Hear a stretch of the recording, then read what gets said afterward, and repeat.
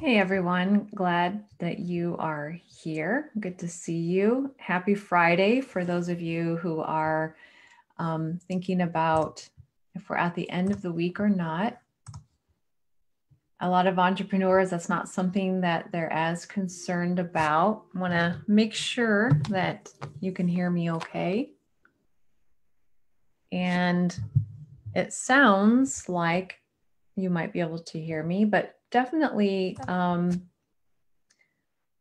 put anything down below in the comment section if for some reason you're unable to hear me, just because we had problems with the connectivity issue earlier this week of trying to get everything to connect properly so that you can hear me okay. All right, I wanted to talk about systems and whether or not you have a system in place for your business. This is really, really important. And in fact, if this is not something that you are doing now, make this a major goal for this year, because it's going to give you more time in your day. It's going to free you up with a lot of the activities that you could do in a different way so that you're not constantly reinventing the wheel. So what you need to do is make sure that you are only spending your time on the tasks that only you can do. And these are tasks that are very impact generating. They are bringing in the most income into your business. They are the things that are high powered that you really need to have your focus and your mind and attention on. The other small tasks, then, you can identify what they are, and that might be something that you can outsource. And you could start beginning to look at different areas of your business and what maybe you should start outsourcing to free up your mind to concentrate on just doing the main activities in your business that makes the most impact and brings in the most revenue for you. So when we talk about this with systems, it's the same thing when people talk about processes and they talk about a protocol or a standard operating procedure, an SOP. They all mean the same thing. And I think that's confusing for everyone, as everyone is basically saying the same thing, but they use different wording and a different type of language. But what you're doing is you're putting something in place that you can just work through on a daily basis. So you want to begin doing this for yourself personally in your business. And then that's going to help you get to a point where then you can look at, what can I hire out? What can I outsource? Maybe I can train someone to do some of these tasks and hire them to do it for me in your business. So you need to get something in place, and here is how you can do it. Is number one, you need to write down everything that you're doing. You need to have your planning in place for each day of, these are the things that I need to work on today. Okay, now we had talked about that before, of how to do that, how to set your goals, how to then work your goals and to get them into your calendar to make sure that you truly are able to fully reach your goals. And you've got something in place to be able to do that. But now you need to take it a step further. Okay, you've made your goals, you've set your goals, you've wrote down all of the tasks, everything for all of your projects that you want to achieve. You've written all your tasks down, and then you started working back through your calendar, and you're working backwards through your calendar from a due date, and you're placing every single step and task that you need into your calendar, giving everything a due date. So you know that, number one, it's a reasonable expectation. And number two, it will get done by this certain time without having to feel completely overwhelmed or needing to work 16-hour days. So that's one area to work on, but I would take it a step further now. And this year, maybe this is going to be a major goal for you to accomplish, is try to get a system in place for your business so that you can begin to automate things a little bit more and free up more of your time, so that you are making your main decisions based around the areas in your business that make the most impact. Now, that making the most impact can be a variety of things. It could be that it's bringing in more revenue.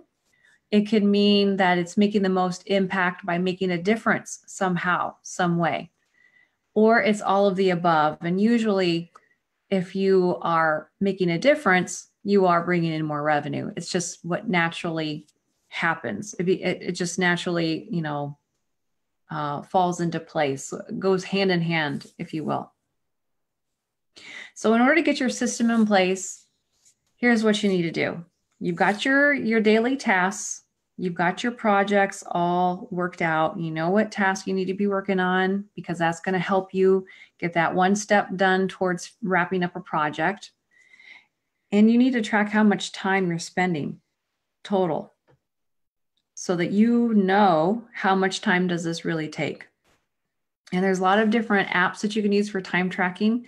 You can even just do this in a document, a Google document. You can do this in a spreadsheet, and you can track how much time you're spending and write it down. How much time am I spending on doing this task? So, for example, with Pinterest marketing, how much time am I doing with scheduling out all of my pins for 1 week? How much time does that take me? And there's ways for you to then look at that and say, wow, I can't believe I'm spending that much time doing this one task. No wonder I feel like I'm behind. Now, is there something that I can do to make that go faster, to speed that up? And one of the things that you can do is, that's a recurring task that you're going to do. If you only schedule out for a week at a time with your Pinterest marketing, that's something that you're going to do as a recurring task every single week. Maybe you do it at the beginning of the month and you schedule out for the whole month, right at the beginning of the month. That's still a recurring task. So you want to write that down of what you're doing, how much time it's taking you. Okay, then you need to start creating templates for yourself. You need to create templates for, if you're creating your pins, what kind of, I need to create some pin templates for myself. If you have templates that you're using for your pin descriptions, where all you have to do is, maybe you've got more than one, I would suggest creating more than one template for yourself. And all you need to do is insert in your major keywords. And each of your templates could be slightly different. It could be targeting a different type of audience or different people. And you're going to need to have templates that are for your different products. So if you have one line of products, those templates may work great. But then if you have a completely different line of products that's unrelated, you'll have to have a whole set of templates for those. So it does take time to create these templates, but you will reap the rewards of that investment down the road over and over and over again, because now it takes you less time overall to do your own scheduling of your pins every single week. You're not reinventing the wheel and trying to sit and out of your head write a brand new pin description every single time. So that's really, really important. And you can have templates in place for everything that you're doing. So not just your Pinterest marketing, but every area in your business that you're working on. Create templates, create email templates, make everything a template as you possibly can. All right. Now, what I would also do is I would write down every single step of what you're doing. Take the time to actually write down, I do this step, this step, this step, this step, for two reasons. Number one, when you write something down, it's very powerful. You can now look at it more objectively, and you may see that there are some steps in there that aren't necessary, that you can shorten that process up by taking some of those steps out that are not important steps. And you may have realized that you're working way too hard, and maybe you have way too many steps involved than what you really truly need. So when you write down your steps of what you're actually doing down on paper, it helps you to evaluate it in a new way and look at it much differently. Okay. So you write down all of your steps, you get that real clear. Then you go back and you evaluate those steps. Are those steps everything of what I need to do? Is there a different way of doing it that could be better? Because there's more than one way of doing things. Is there a way that I could shorten some of those steps or make some of those steps go faster? Now, the second reason why writing down every single one of those steps is because at some point you may want to hire someone You may want to train somebody. Well, now you have something in place to be able to share with them of here's what you're going to do. Now you have a way of training them. But until you actually do this yourself, it's going to be very, very hard for you to train someone else to do anything in any area of your business. You can't assume that they're going to know how to do whatever job or task that you're asking them to do. You really do have to have a training manual. You need to have some kind of step-by-step system that you provide for them. Now, every brick and mortar retailer company, they have this in place. They have a training manual for their employees. They have even training guides for the trainers to teach them how to train someone. You know, everything is documented. That is their operating procedures. That's their protocols. And everything runs fluidly because of the system that they have in place. So it does require some time up front for you to put all of these things together, but you will save that time down the road twofold, threefold, fourfold, because now all you have to do is just work the system. It also is going to save you from, say, some of the extra brain power and energy of decision making, where you don't have to reinvent the wheel every time. You don't have to spend your mental energy thinking quite so hard. All you need to do is look at your step-by-step procedure and just go, and then put your templates in place so that you aren't working quite so hard. So I encourage you to now take another step after you've got your goals set in place and you've got them, you know, where you're working through them backwards in your calendar. I think it's really important now for you to build a system and get it in place for your business and start working that system. This is going to save you a load of time, a load of time. The number one thing that I'm hearing from so many e-commerce businesses, and I know it myself because I've been in e-commerce for a long time, is that the one thing that is a major problem is not enough time. There's just not enough time in the day to get everything done. So if you were to spend some extra time this year putting your goals in place, working your goals, and then getting a system in place to help you with all of your recurring tasks, things that you have to do on a continual basis, daily, weekly, monthly, everything, write everything out step by step. Now you've got a system. And that system is going to be more doable for you, take less time for you to work. And if you hire someone else, you've got an awesome and amazing system to train them with and to help them. Hey, Brian. Hey, Robert. How's it going? It's good to see you here. Okay. Well, that's all I wanted to share with you today. Just very short is how you can get a system in place if you don't have one. And I would say make that the number 2 thing besides getting your goals in place and working your goals, making sure that your goals are on your calendar. All of the tasks that you need to accomplish your goals are marked out on your calendar and on a spreadsheet. Everything that I shared before, do that first. And now, in order to make all of that go faster and easier for all of your tasks that you need to do on a regular basis, everything that's recurring for you month after month, put that into a system. Then all you need to do is work the system, repeat the system, and then it's much easier for you to hire out some of those things and train someone.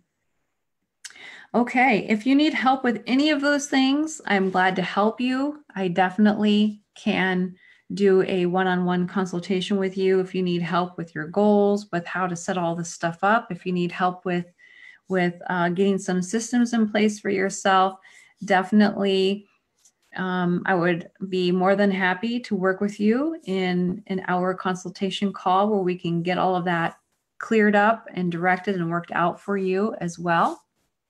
And for those that just truly don't have time, we do offer Pinterest management services for you. where we can take that part of the business off your hands so that you can focus and concentrate directly on your business. If you are not ready for that step, there's lots of courses that I've created that you can work through yourself, get some really good learning in place, and put everything into practice, create a system around that, and then you'll be able to take your next steps with seeing what kind of results you can get, and then you can hire a virtual assistant if you need to. And then when you're really ready, we can help you take it to the next level with our Pinterest management services that we offer. And we're pretty selective. We've learned to be a lot more selective of who we work with. And we are definitely more than happy to work with people who are really fully committed to their business. They are 2 feet into their business. And I say that because there's a lot of e-commerce businesses out there that are not fully committed. They really aren't.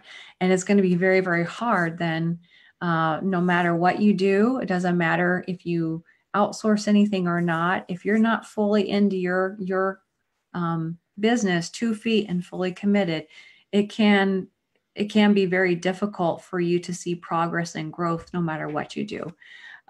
You really have to be there in your business and be fully committed to doing everything that it takes to see the sales come in, to see the progress. And those are the people and the companies and businesses that we want to work with and are more than happy to work with you.